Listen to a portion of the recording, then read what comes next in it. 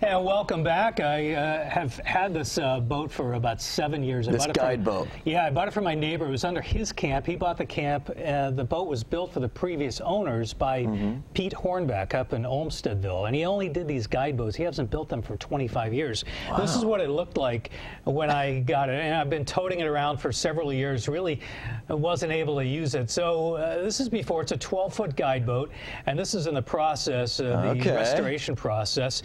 Had it done by a gentleman named John Homer up in the Chestertown area, and there's the hull getting painted a Adirondack blue. And, beautiful. And there's John. He's a real craftsman. Amazing. He did amazing work with this boat. And that's Pete Hornbeck.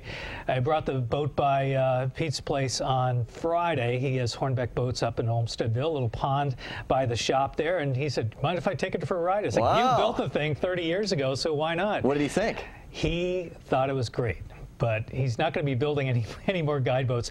These nice detail. These brass oarlocks were actually cast in Long Lake by a jeweler. They're replicas of a 1900s Guideboat, 1901, 1903.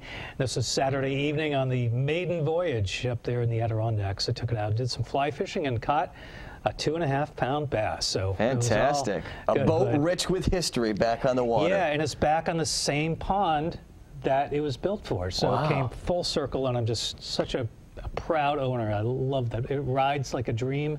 And they call these Guideboats the Stradivarius of boats because they're perfect. Wow. They're perfect.